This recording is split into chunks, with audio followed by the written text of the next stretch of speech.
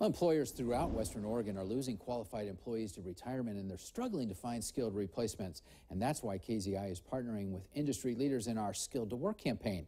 In today's Skilled to Work, students from Roseburg High School's FCCLA program, future business leaders, and other CTE programs just got back from a national competition.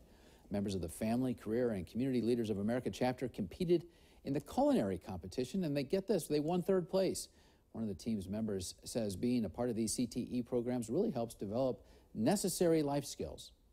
It pushes you out of your comfort zone to get better. And even if you don't like the star events, like last year in Nationals, I didn't compete, but just being able, I'm going to take these kind of skills with the rest of me I'm just going to have for the rest of my life. So having that skill is important. Roseburg's CTE instructor, Sherry Carson, says Roseburg will be offering an automotive class next school year, and she's hoping to bring back a Health Occupation Students of America chapter at some point in the future.